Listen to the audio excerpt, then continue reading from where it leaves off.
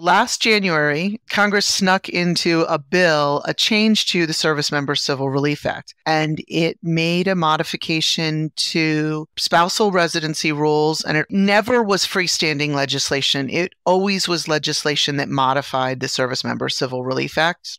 That's where the law is written.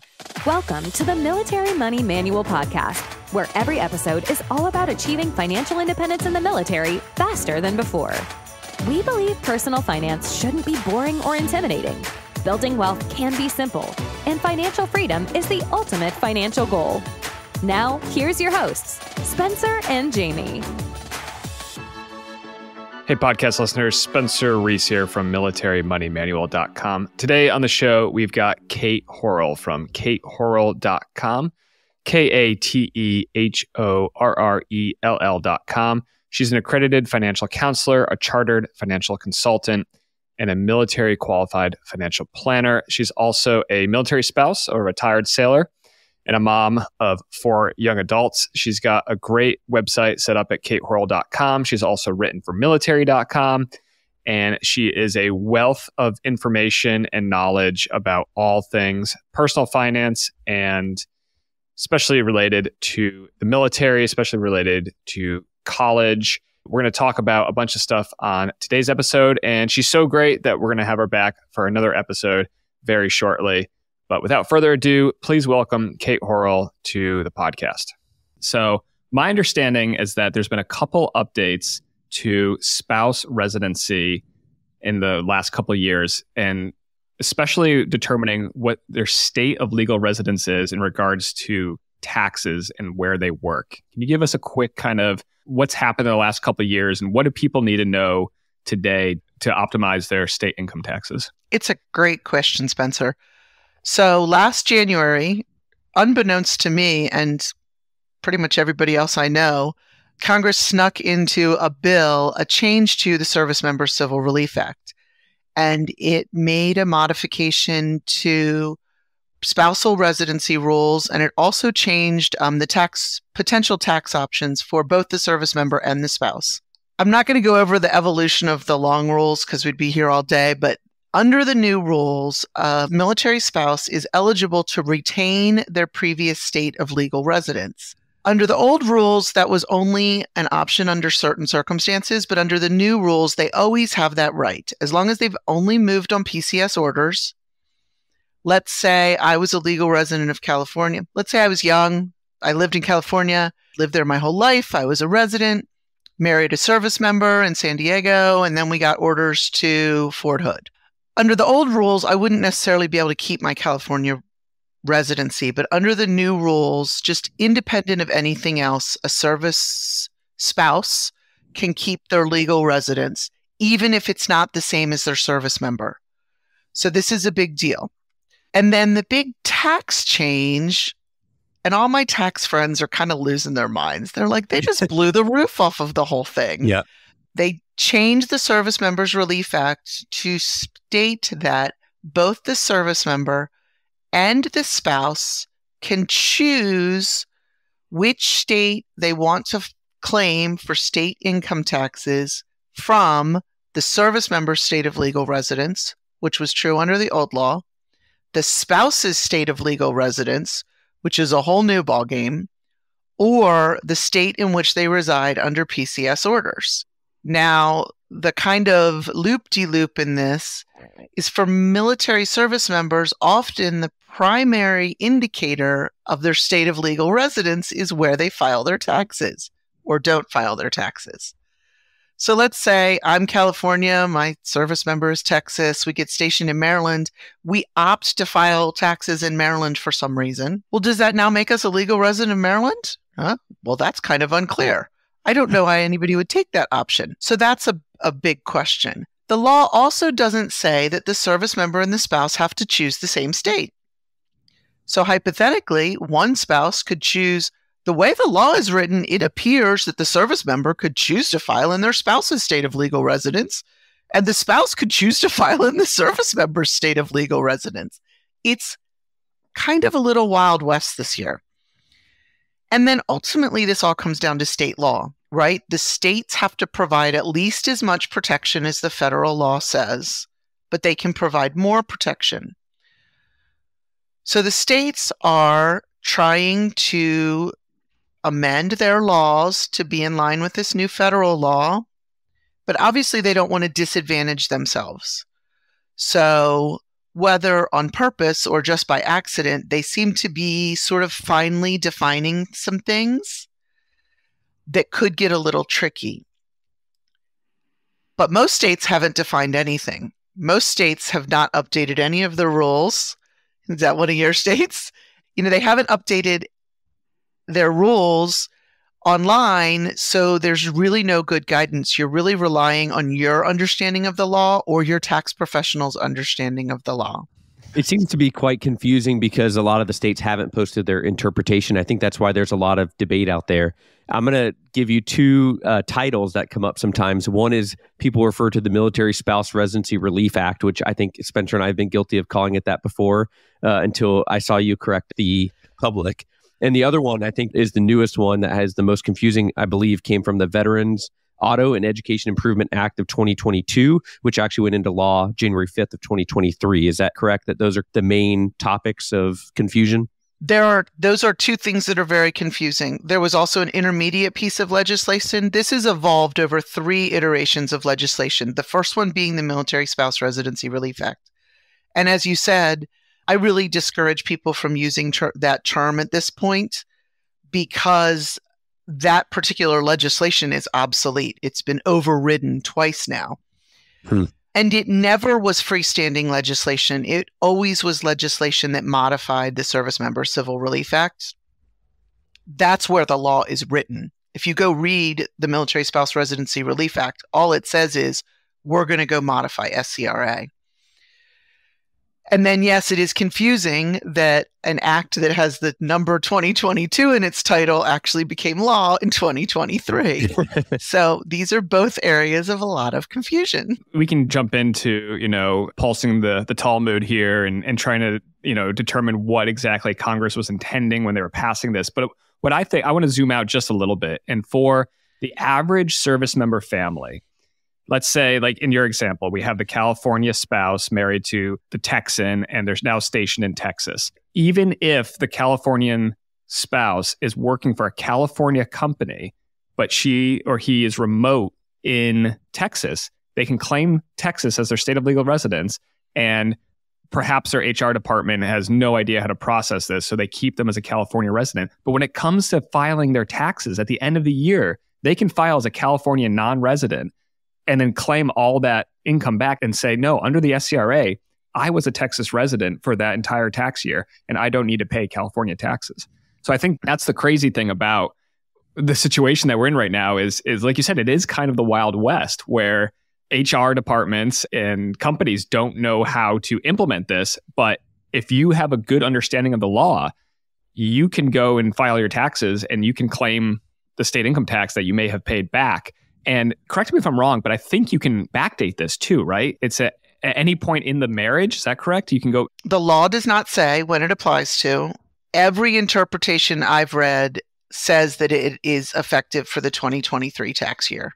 Okay. I would be hard pressed to make an argument that it is for earlier than the 2023 tax year. But if you were a person who wanted to get into a fight with the state government, I mean, that's a fight that it's not crazy, right? Because the law doesn't say. 2 other things I want to throw out there just to make sure nobody walks away with misconceptions. Actually, 3 things. First of all, unearned income is almost always taxable where it's earned. In our situations, this is frequently rental property. If you own a house in Nebraska, you're going to need to file a tax return in Nebraska. And even if you don't owe Nebraska any taxes, you probably want to file that tax return, number 1, to establish that you filed it and that you don't owe any taxes. And number 2, if you had a loss, you may be able to carry that loss over till sometime in the future to offset taxes that you may owe at some time, when the house starts making money, basically. Second thing I want to point out is that this is an odd place where the service member actually has slightly fewer protections than their spouse. Because for the service member, it's only their military income. The example, and so any other income they earn earned, again, income, is still going to be subject to taxation where it's earned. And the example I give all the time is, let's say Timmy Saylor and his husband decide that they're going to do DoorDash on the weekend. Well, if the money goes in Timmy's name, that's taxable where it's earned. But if the money goes in the spouse's name, it can be attributed to a different state, one of the states that they're eligible to use. So that's an interesting little trick. The third thing is that there are weird nuances to this. And California in particular, I've read a little bit that they have put out some better explanations, but their explanations don't necessarily jive with what any of us think the law actually says. So this is a situation in which you really want to be smart and knowledgeable and understand taxes, or you really want to have a tax professional who gets this stuff. Just a quick note from one of our sponsors, and then we'll be right back to the show. Hey, Spencer, I got a cousin that just graduated from high school, and they're about to start basic training in a few months. Any ideas on a gift I should get him? Yep, sure do, Jamie. The Military Money Manual, A Practical Guide to Financial Freedom, is a concise, easy to read, and practical guide to your military money. It's the book that I wish someone had handed me on my first day in the military. In the book, I explain the exact money tactics and investing strategies that can enable you to achieve financial independence while serving in the U.S. military. It's available on Amazon, Audible, and my website. It's hardcover, paperback, ebook, Kindle, and audiobook. You can get a special discount using promo code podcast on my website, shop.militarymoneymanual.com. So, Kate, I want to come back to an article that you wrote about this topic that I found and just quote exactly the scenarios of what you can choose. And it does start with the quote from the law says, for any taxable year of marriage. So I can see why people may be interested in fighting the backdating question that Spencer brought up. But it says, regardless of the date on which the marriage of the service member and the spouse occurred, the service member may elect to use for taxation purposes any of the following. The service member and the spouse of such service member may elect to use any of the following. It's A, the residence or domicile of the service member, B, the residence or domicile of the spouse, and C, the permanent duty station of the service member. So in my case, my wife and I are both Florida residents. If she earns income in Hawaii, like you said, she's not taxed on it as a Florida resident. But if I'm earning non-military side hustle income, I do potentially owe taxes, or at least need to file with my state in Hawaii, where I'm stationed right now, which is weird. The spouse has more protection, like you said. There's a lot of latitude for the spouses to pick, and I think it makes bean counters and accountants nervous to say that there's latitude, because normally everything in the tax code is very black and white. But I think what I'd encourage listeners to do is look at this paragraph of the law, talk to someone if you want. But I mean, if you are saying that I'm allowed to choose my residence or domicile of my spouse, and my spouse, my military service member, is a Florida resident or Texas resident or whatever, a state that's a little better, not just for military pay. Like California is fine for military pay, but the non-military pay, it's not a great state to be paying state taxes to. So you have the choice. I would encourage you to look at the law and just make sure you can justify why you made that choice. I think the other thing too, because it is the Wild West, is what is your bandwidth to get into a great big fight with the state about this, right? Or to pay a fee if you're wrong. Or to pay a fee if the court comes back and says you're wrong. I would personally always pick one state and have both spouses file in that state, even if there is a slight disadvantage and there's maybe a little bit away, they're going to come out with a little bit lower taxes. But if it's not super clear that that's 100% legit, I might not want to go that way, but that's just me. Yeah, I mean, the way I would look at this is the risk of audit is extremely low. Most military service members are not earning six-figure earned income. And if they are, that's fine. But still, like, your risk of audit is extremely low until you start hitting like seven figures of earned income. And I would encourage, if, like you said, if you have an argument to be made, like let's say, you know, in my example, I was stationed in Texas for pilot training. I declared Texas as my state of legal residence. I got married later. My wife also declared Texas as her state of legal residence. We maintained that state of legal residence the entire time I was on active duty. My intention was to reside in the state of Texas upon departing military service. So I have a Texas driver's license, right? Like, it's very clear, it's very established that Texas is my state of legal residence, and I have domicile there and I have residence there according to SCRA, and my spouse can make that argument as well. I think if you can, as a military family, if you can establish that kind of legal residence in Texas, Washington, Florida, some state that's not going to tax your income. And you can, like you said, if both spouses are very clear that this is their state of legal residence and you're not changing, year to year as it's convenient, I think you just pick one and you stick with it, one that's advantageous.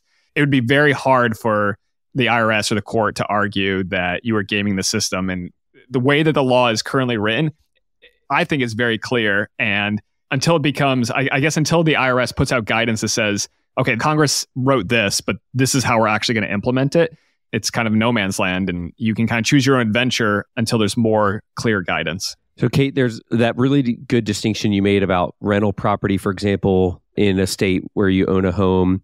That's different from the military members' pay, and that's different from the military members' non-military pay, and different from the spouse's pay. A lot of people are also confused in this topic about your state of legal residence. Can you explain how that comes into this conversation, if at all? Yeah. I think that Spencer did a great segue into that, right? So most people enter the military, and people confuse the terms home of record and state of legal residence, frequently get used inaccurately. But it's easy to see that how that happens, because when you enter the military, typically they're the same. So let's say you enter the military in Florida. That's your home of record. It's also your state of legal residence. That doesn't make them interchangeable legal concepts, but frequently people start their career having the same one. And then, like in Spencer's case, they get orders to a place that's got more advantageous tax laws and establish residence there, right? And each state makes their own laws about what it means to establish residence, but generally it means you have a physical presence there. You're going to register to vote. You're actually going to vote. Like Florida, obviously they didn't see what I was voting, but every time I voted absentee, they would scan into their system that my absentee ballot was received, right? So I was participating in the democratic process in Florida. Get your driver's license, register your vehicles, renew that driver's license in that state, even when it's really flippin' inconvenient, because sometimes it is really inconvenient, but do it anyway. Because your goal is to be clear and consistent about your intent and to not muddy the waters. Now, two areas that get dicey about this are there's nothing in SCRA that allows someone to obtain legal residence outside the normal channels. It lets you retain your legal residence, but not obtain a residence. So for spouses, it's completely up to state law. I know many spouses who have successfully obtained legal residence in a state they've never actually lived in. Would that hold up in court? Probably not. Is anybody ever going to take them to court? Also probably not. But you also definitely can't just pick a state. Like I can't live in Maryland and be a resident of Nevada and just declare Florida as my residence. Do people do it? Yes. Do they get caught? Sometimes yes, sometimes no. I will give you the example that Maryland has more than once now come back and asked my husband and I to prove that we're Florida residents because we've lived here a long time. We owned a rental property in Maryland. So we were filing Maryland tax returns for our rental property income. And Maryland has come back 5 years later and said, either prove to us that you were a Florida resident or you owe us $5,000. And they have been really good about, we send them an LES and some pictures of driver's licenses. And they go, oh, okay, fine. You're cool. But if that's not what the LES said, or that's not what the driver's license said, who knows how that would have unfolded. Yeah. So, Kate, when you talk about not being able to choose, in the case like, say, I'm a Florida resident because of where I was stationed early in my career, I moved to New York, which is a high state tax or high tax state, get married there. The new law does say that my spouse could then become a Florida resident alongside with me, correct? No, it says she can borrow your residency for taxes. Okay. But it doesn't actually make her a resident. If all I care about is the tax, so kind of true, but not correct wording, but the tax benefit side is available based on my residency being married to a military service member with my residency established. The spouse doesn't have to be in Florida with me at the time I declare my residency for tax purposes only. Okay. And voting. And again, this is where we get into the circular logic, because the law also allows spouses to use their service member states for voting. So if I can go to Florida and get a voter registration based upon my service member being a legal resident there, but voting is one of the primary indicators of legal residence, what happens there? Sometimes it gets very situational. Sometimes it comes down to who's the clerk behind the desk. Yeah. So lots of good things to think about there. I mean, I've talked to people probably at least monthly who are stationed in a spot like Oklahoma. Hey, do you see yourself staying in Oklahoma long term? Yeah. Like, why are you still paying Illinois state taxes, $350 a month or whatever? We're not telling you what to do with declaring your state for tax purposes or whatever, but please look into it. Please read the law and reach out to experts if you need. But in a lot of cases, it's a pretty black and white option for some of our military families, especially for the service member. Yeah, I would say if you're stationed in one of the no PCS to one of the no state income tax states like Texas, Florida, Washington, Nevada, Alaska, you would be hard pressed. I understand you want to keep your New York State driver's license or whatever, but I think it would be, how much is that worth to you? Do the math. And a lot of times you do get that money refunded at the end of the year. Like Pennsylvania, for instance, you have to pay the state income tax throughout the year, and then you file your return at the end of the year and you say, I was a non-resident, it's all military income, and they'll give it back to you. But how much is maintaining that state of legal residence worth it to you while you're on active duty? And oh, by the way, your intentions can change. So if you don't move back to the state that you declared as your state of legal residence after you leave active duty, that's okay. Like, intentions can change throughout your career. It can be a long 20-year career. It can be hard to determine when you first enter the military where you're going to end up. I'd like to make a quick plug. If people are looking at this tax situation and thinking, they just said so many words. If you put an internet search into Cornell SCRA, the Cornell website is the one that presents the SCRA. It's all the same language, but it's just laid out really logically. And you pull up that website and then you click on taxes. And then one of the links is Residency for taxes. And you can read it. It is not a long piece of law. It is not an unintelligible piece of law. It's actually written very clearly. That may help a lot of people make sense of all of the words that we just said. That's great, Kate. Thanks so much for coming on and talking to us about SCRA, Service Member Civil Relief Act, MSRRA, Military Spouse Residency Relief Act, and all the various laws that are associated with that. I think this can really save a lot of military families a lot of money on their state income taxes. And I hope people look into this, and if it's right for their situation, that they can take some action and save some money on their state income taxes throughout the year. Thanks again. And as always, folks, Instagram at Military Money Manual and podcast at militarymoneymanual.com if you want to reach out to us on email. We'll catch you on the next episode of the Military Money Manual podcast. Thanks so much for tuning in to this episode of the Military Money Manual podcast. If you're enjoying the show, please feel free to rate, subscribe, and leave a review wherever you listen to your podcasts. This helps others find the show, and we really appreciate it. Thanks again for tuning in, and we'll catch you in the next episode. The views and opinions presented here are those of the speakers and do not necessarily represent the views of the DoD or its components. Reference to any commercial products or services does not constitute DoD endorsement of those products or services.